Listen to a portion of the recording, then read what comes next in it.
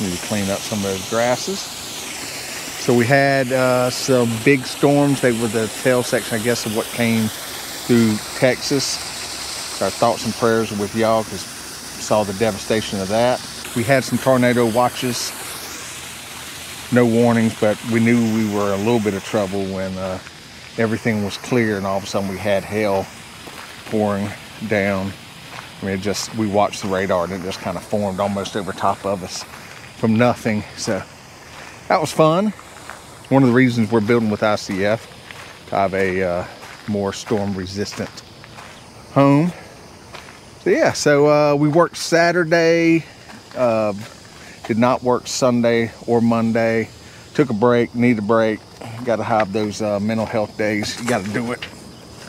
So did that, and back out here today. It's just going to be me, James and Tater and Donnie. Oh well, James and Tater, but Tater's Donnie's ride. So they've got some things they got to take care of today. So just be me out here. I'm gonna do some stuff in the pool. I'm gonna build the steps for the pool. So that's gonna be cool. That's the main thing I'm gonna work on today, is building those. Don't come over here and show it from this side a lot. But it's getting together. I've got Thomas Finch with Finch Designs. He is going to do drawings, and he did the first rendering for us. He's going to do some drawings, and we're going to figure out things for the elevations and where we're going to need the retaining walls and how this is all going to look when it finishes up. So the big storms came through. You can see how the grass is pushed that way, and that's where the water came rushing in. Still running in pretty good.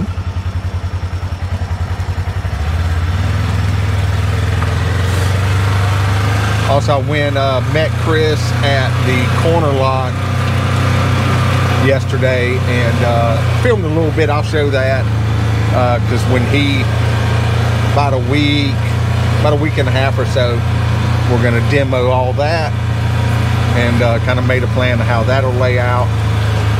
So feel pretty good about that. Of course, we got up to some shenanigans like we always do. That's my ramble for this morning, so let's get into the video. Appreciate you stopping by. Okay, so I'm gonna form up for the steps here, and then once I have everything drawn out and my sizes and yada yada yada, I'll probably have to take that metal corner back off and cut it down. But the fast foot, so I've gotten a lot of questions about this. It's like, how does that work? You got gravel on top of it, etc., etc. So in this case, the fast foot's only job is to keep concrete from flowing where we don't want it to flow. So it's on the back, and then it lays out this way. And so when we come through here and we're pouring concrete in, it'll settle down on the fast foot, and then it'll push on the back side of it like a little bag and kind of come out some. And that's it. And that keeps it from going where we don't want to go, because we don't want to fill all this up right now. There's none over here because I put that foam there because we needed that to be a flat wall on that side. So over here is the same way. It's got the fast foot. Now, if we were doing a footing, which is what this was actually designed for, then this side would also be folded up and stapled, and it would just fill in the middle like a bag and be the footing for your foundation. In this case, we just use it instead of having to go along and try and put a bunch of plywood on the back side, which we still have to do in a couple places, but overall it works out pretty good. There you go. There will be one person's job at least on poor day that their only job is to watch for pending doom of like a blowout or whatever, because you stop the pump, stop pumping stuff in, and you fix stuff if you need to. But we've had plenty of time on this one, so we feel pretty good about it. And I do have some corners because we're not pouring the actual shelf part. Imagine a patio. We're not pouring the top part this time. So I'm going to set these corners in for when we do, so I can tie it into the wall that way. And we've got our rebar cut in here that I need to tie in place. Time to just get started measuring out my steps and seeing what I'm gonna need, and get that all marked up, and then cut out the back side of it, and rebar and all that fun stuff.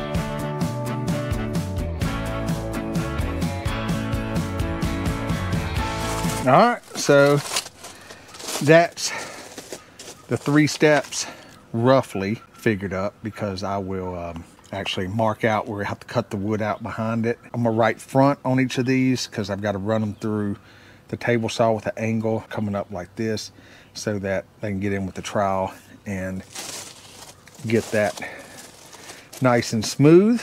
I'll make a mark to where that is and either move that piece of metal up or just cut it out completely.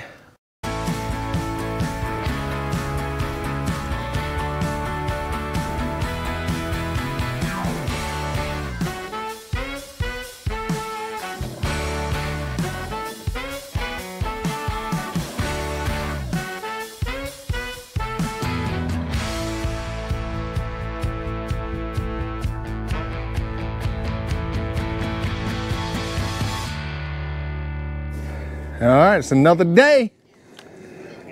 I got help today. Got help today. Got Tater over there, got Donnie. Got James around here somewhere, if you can count him. I guess we will. So you see, I got all that cut out and ready to go back in. Cut my metal corner, sits back in. So what you have to think about is, okay, when the concrete's done and cured, can I get all the panels off? So that's the premise. These stay, talked about that before, the little metal feet, you just cut those flush with the concrete and epoxy that like you do the holes. Adjusted that, I got a little, want to do a little bit more wiggle room, but it's close. And I'm gonna put these in. Tater and Donna are gonna bring all the foam down in a bit. I want to make sure I had everything ready to go though, so that'll be the last thing we probably do today, depending on how some stuff goes. So what they're doing is they're tying the vertical rebars in, usually in the longer walls where you staggered your rebar, it holds it pretty good, but in these shorter walls, it's not as good, so we just want to make sure that that's tied up. Took these and I ran them through the table saw. They have this, is that called a chamfer? Would that be correct? Anyway, I cut an angle on them so that when we're pouring concrete, you'll be able to get the trowel. I know some people call it something else, but whatever. The flat thing you work concrete with, you can get the edge of it under here so that when we pull that off the concrete, you got a nice finished step. So I'll go ahead and put these back in now. I had them in with the silver screws before, but I'll put them actually in with the 3-inch screws. I'm gonna put some feet on the long one that runs across this way. And then I've got to decide how I wanna brace the other ones. They usually run a couple 2x4s into the floor. We pour the steps first. And as that's towards the end of the day, you take those 2x4s out, and usually works pretty good. So I probably won't reinvent the wheel. That sounds about right. And yeah, so our goal is to be ready for pour after today's is over. And I think we'll get pretty close. We may, not sure if we'll have the rebar done. We'll see in the floor. But last time for the lower pool, we did the foam and the rebar and all the day of the pour. So not too worried about that. Just want to make sure everything else is good. And yeah, right? Right on. That's about it. Right on. Donnie forgot his hat again. I've already given him one hat. You did? So. I like having a sunburn head.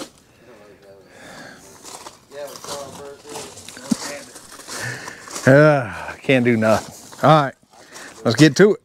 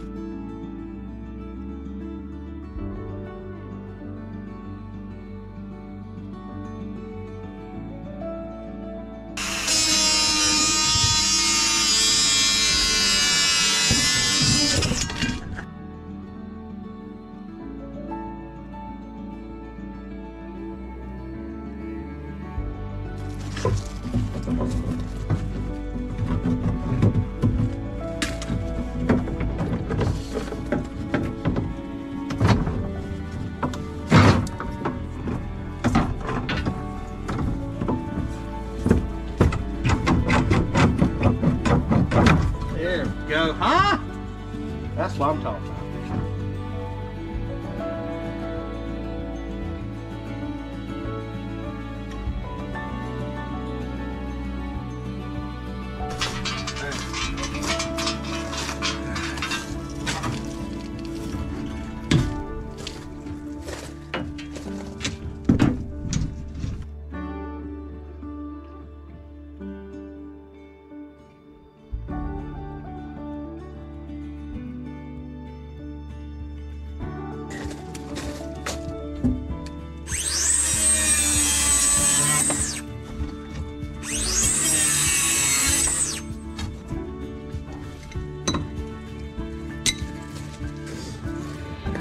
Tie that up when I come back. Put one more there. And then I just need to run a 2x4 down the middle to brace it.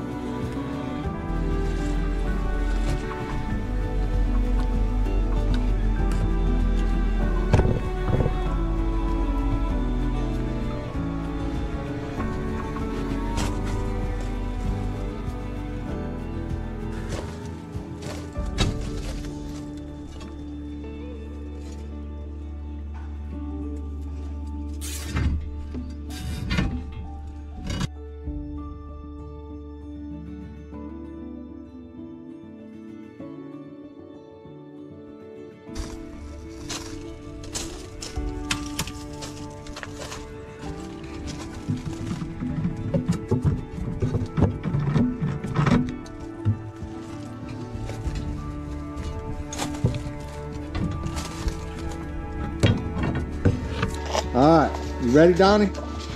I'm gonna show you what's up.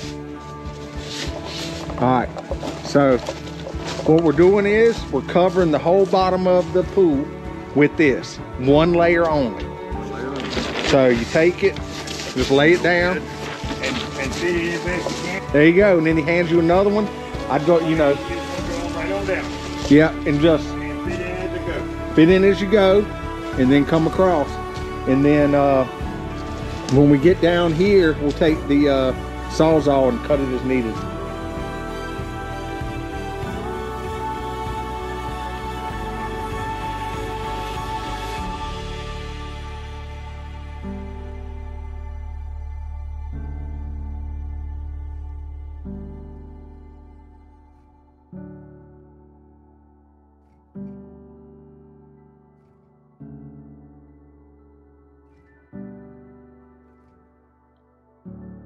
All right, it is blazing out here. So I had the GoPro laying in a little bit of sunlight and barely hold the handle. That's how hot it is. All right, they don't know the meaning of 18 inches. That's like almost 3 feet. That's all right, we'll cut a little bit. So got a few little spots to fill in, but that's the general idea. Put the foam down. You don't have to tape it like you do a basement because I'm not worried. You're not trying to do some sort of vapor barrier. This is just for some insulation. So when the water warms up, it stays warmer longer. So you can swim a little bit extra part of the year with all the sunlight we get. I don't think we're gonna have a problem with that. Whew, boy, it's baking. All right. So we'll fill a little bit of gaps in here. Steps are done. Put some rebar in here. So those are ready. Got the little angle I talked about. And I've got to go get the girls, but Tater and Donnie are going to start getting rebar ready to go down in here. And here we go. So let's do it. Good morning. All right, so final day on the pool. We'll be 100% ready to pour after today. Got a few things to finish up. I'll show you what's going on there.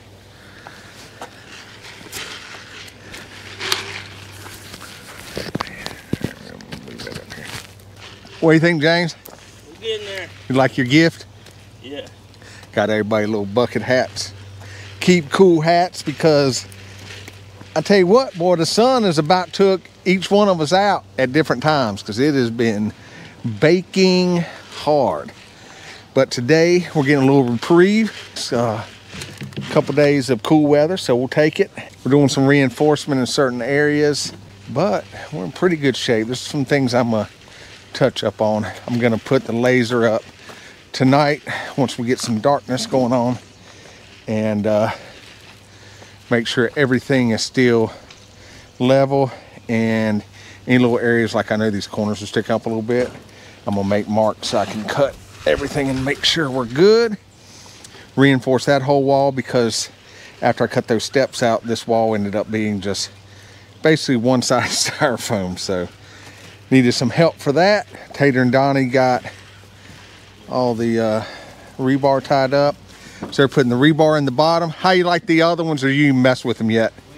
Okay, so he's on that, and then we've got to do the corners. I tied up a couple corners for examples yesterday, but just a few little things left on this, and I'm gonna get up and go over there and go ahead and start the radius for the stairwell, so that when James is finished over here, he can just run it on up the rest of the way.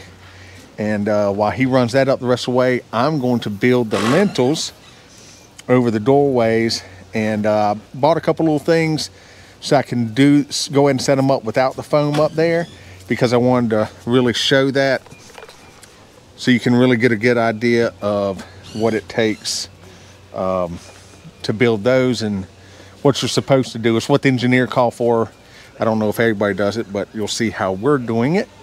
So those will go up today is the plan, and then I'll get back on to the radius after I'm done with that. So yeah, I'm jumping around a little bit, but this way One of the things you have to do when you've got people working with you is you got to keep them busy too. So that's part of the game you got to do. So let's get to it.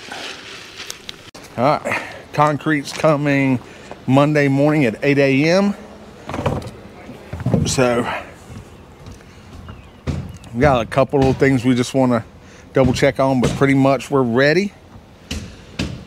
And as a bonus, if I get the time before Monday, I'm going to locate there's some those big round forms that you saw early on. It's been a month since I got them. They're for the piers. So there's a round pier here, in the middle, and then there's a square one that has to be built off the corner of the foam there. And I'm seeing that that's poking out up there. I don't know why.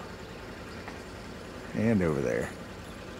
It's kind of things you got to check. Anyway, so the guys have to dig down the circumference of that, which is like 46 inches, and dig down like 16 inches into this, which we anyway, dig down 16 inches, and then we got a rebar we've got to do in it that's stacked up. They're about 3 feet 1 inch tall. When said and done, it's going to be set to 1 inch taller than the inside of there. And there's anyway, there's a bunch of rebars got to go in and everything. That'll be the support for the outside piers. So I'd like to get those done just so that can get done at the same time. We don't have to mess with it when we're pouring the basement, but not the end of the world. If we don't, then we'll do when we do the basement. And I've got 8 isolated footings to find inside and form up. So that's all things that, you know, while we got the pump truck here and concrete and everything, we can go ahead and do. Got some rebars in there. Go through, there's a couple of little adjustments I see. Little things, just wanting to make sure it's tight. So you got the 90s tied in there. So the wall get poured, but not the patio part or the top of the shelf. So that'll be ready for when that happens. So it ties that wall in. And yeah, I mean, we're ready. Ready to get this part done and off my list. This and the basement. So within 2 weeks, all that'll be done. Probably within 10 days, basement and pool should be done. That way, pool gets poured. As soon as we take all the forms off and we can take all the scaffolding off, there's some places I need to use these zonts and zuckles. I'm gonna use them on all the round areas inside for extra bracing, and knock that out. And then the floor is ready to ship. They're waiting on me. So floor's coming in from Super Floor, and we'll set that. Well, the steel has to come in. Steel guys are gonna be out here Monday, so maybe we'll interview them if I get a second. And then so they'll do that. They'll set the steel. They're just waiting on us. Then we'll set the floor right on top of all this, and then I've already got all the 6-inch forms here to build the next floor, so I can go ahead and start setting that. So it's gonna look pretty cool out here. I'll have to decide my schedule and talk to a couple different people about how we're gonna finish the pool out, and then I'd finish all this plumbing and, you know, endless, what are they? Endless projects. And the people that know me very well know that I like doing all this stuff because I always need a project. Always have. It's just how I'm built. It's one of those things. So I think I've got plenty of projects out here. So I don't think we'll have a shortage of stuff to do. That's it. So I am heading right now to my mobile studio, And this is the last bit of footage I need to copy off into the editor, and then I'm going to jump on editing. A couple changes in the last. This will be the third video, I think. I'm editing now with CapCut. I was using Movavi for years, but I changed to CapCut. And so, you know, experiment with some things. It's kind of cool. It's definitely faster. It's got lots more, a bunch more features. So it's pretty cool. Still playing around with the color on it and how that stuff works, because I like to mess around with it and experiment. And it's weird because I can, the GoPro settings are the same, and I can drag in and it looks completely different. I understand some difference because, you know, it's difference in you know, how much lights outside and stuff like that, but I mean totally different. So it's kind of weird, but yeah. So inside the mobile office, see, got my editing screens and everything set up. So got a futon if I need to sleep. And yeah, so this works out pretty good for what I use it for, and see you in the next one.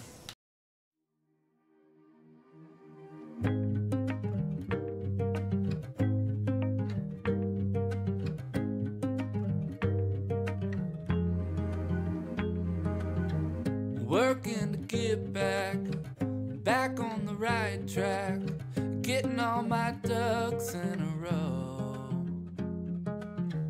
Changing the seasons, picking up the pieces, don't need a reason to get back home. I got turned around, went crazy just because. Right there for a moment, I forgot who I was. I'm on my way, but I'm not there.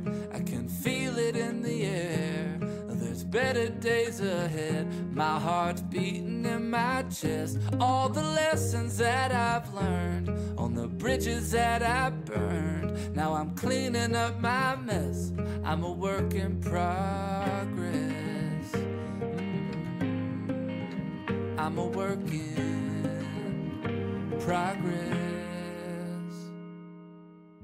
I've got regrets, stupid things I've said, never meant to hurt you. I'm sorry, my friend. I'm righting my wrongs. The list got so long. Day by day, I'm just making my amends. I got turned around, went crazy just because. Right there for a moment, I forgot who I was. I'm on my way, but I'm not there. I can feel it in the air. There's better days ahead. My heart's beating in my chest. All the lessons that I've learned on the bridges that I burned. Now I'm cleaning up my mess. I'm a work in progress.